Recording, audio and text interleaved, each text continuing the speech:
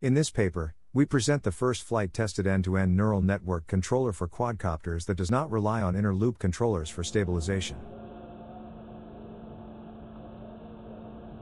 These guidance and control nets learn to map the quadcopter state to the optimal motor commands by imitating a dataset of energy-optimal trajectories. Although this end-to-end architecture has more control authority, it is extra sensitive to modeling errors that are normally being compensated for in the inner loop controller.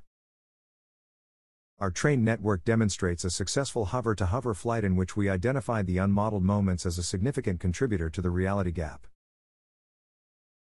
Since the unmodeled moments can be measured on board, we propose an adaptive guidance and control net that uses the model mismatch as input to find the corresponding optimal output.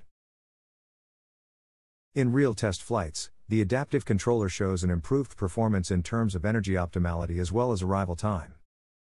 Even in the presence of large disturbances, such as the addition of an external weight, the controller seamlessly adapts to discover the new optimal trajectory automatically.